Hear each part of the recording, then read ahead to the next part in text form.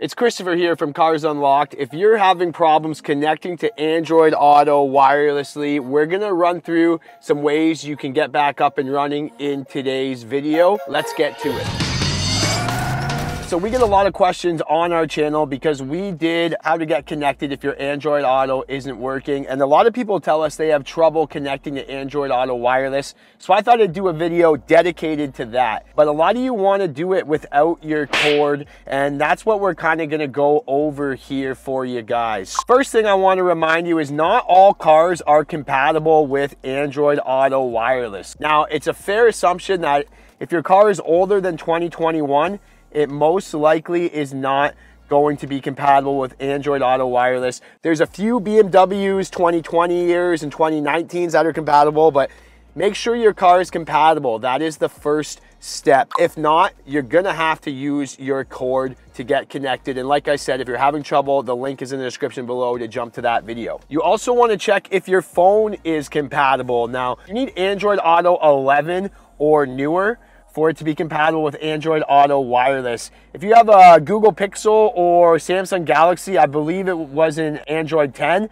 but you've most likely already updated your software. So you need a phone that has Android 11 or newer that's compatible. You also need an active data connection, and you also need Wi-Fi connection. So if you don't have those capabilities on your phone, then that is your main problem. That's kind of the basics out of the way. If you've checked your compatibility and everything should be working, let's jump into how you can fix this issue here. And I run into this issue all the time working at a car dealership with customers' cars, with my own phones, driving different cars. So I know a lot of quick ways to get you back up and running. The first thing I would do is restart my phone. A lot of minor issues and glitches can be solved just by a quick restart on your cell phone. So I'm not going to give you a demo on how to do that. I'm assuming everybody knows how to restart their phone, but restarting your phone is the first fix. If that's still not working, it's best to determine if the problem was with the car or with the phone. So typically how I troubleshoot that is I'll grab my wife's phone or I'll grab a friend's phone and try to connect their phone to the Android Auto and get it up and running wirelessly. And if I can't get it up and running on two different phones, then I know that the problem is with the car and not the phone itself. If one phone works and one phone doesn't, then I know the problem is with that phone. So determine where your problem is, if it's with the phone or with the car, and then let's move on to the next steps. So now if we've determined the problem is with the phone, here's some ways you can get it all fixed. So the first thing I would do if the problem is with your phone is, like I said, I would restart the phone, make sure my software is up to date. So you can go in your Android settings and update your software and obviously restart your phone. We went over that before. If that's still not working, I would recommend you try uninstalling and reinstalling the Android Auto app. So pretty much what you're gonna do is go to the Google Play Store, search Android Auto, find the app, uninstall it, and then reinstall it and try again. If that is still not working, you may need to re-sync your phone to the car. So you're gonna go into your Bluetooth settings on the car here. You're gonna delete the device from your car and then reconnect to Bluetooth. That's gonna help maybe reset a few of the minor glitches. The other thing you want to do, if you're still not up and running after that, you want to clear your cache and storage on the Android Auto app. We're going to go to our phone settings, we're going to search apps, and then we're going to find Android Auto. And on this Android Auto screen, you can see a couple things. You can see, first of all, if Android Auto is enabled or disabled. You want to make sure that it's not disabled. You want to make sure it's enabled. Then we want to hit storage and cache. And we want to clear our cache and we want to clear our storage. So that's just going to reset everything, clear a little bit of cookies and make sure everything is fresh. If that is still not working, we want to go to our permissions and make sure all of our permissions are allowed.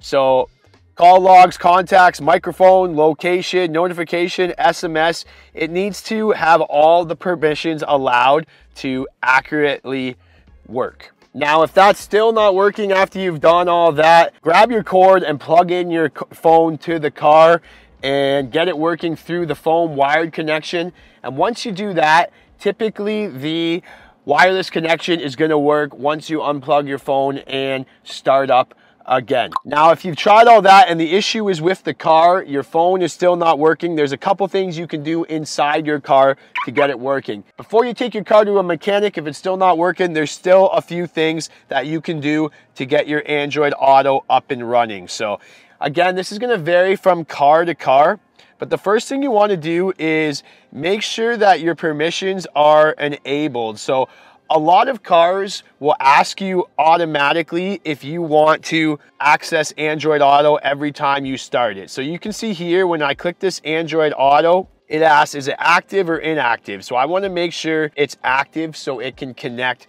to Android Auto. Now, the other thing you want to check is if your car is automatically set to start up Android Auto. This is done by your car settings. In your phone Android Auto settings, you can see my phone is set so that it defaults to automatically start up when I connect my phone.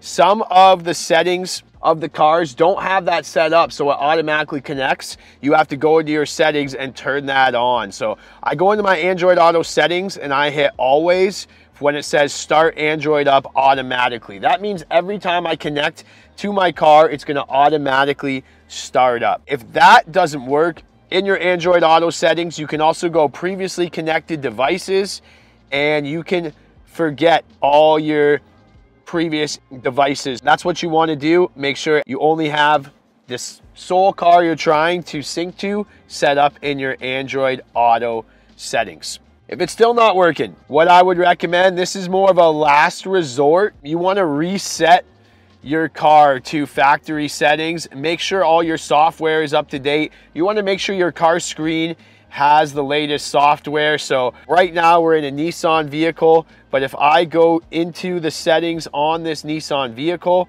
and I go to my general settings, I can go system, and then here I can make sure the system updates and my software is up to date. If you're still having issues, you can do a full reset on the car. So you can do a factory data reset on your car. It's going to be a little different. It's going to vary on car, but this will reset the whole car to the factory settings, and that should get everything back up and running for you because it basically restores the car to how it was at the factory. But out of all those things I've mentioned, you should be up and running by now. So comment below if we helped you, what your problem was and how it was fixed, or if there's any other solutions that I didn't mention, don't hesitate to put them in the comments. Again, I'm Christopher from Cars Unlocked. Thanks for watching.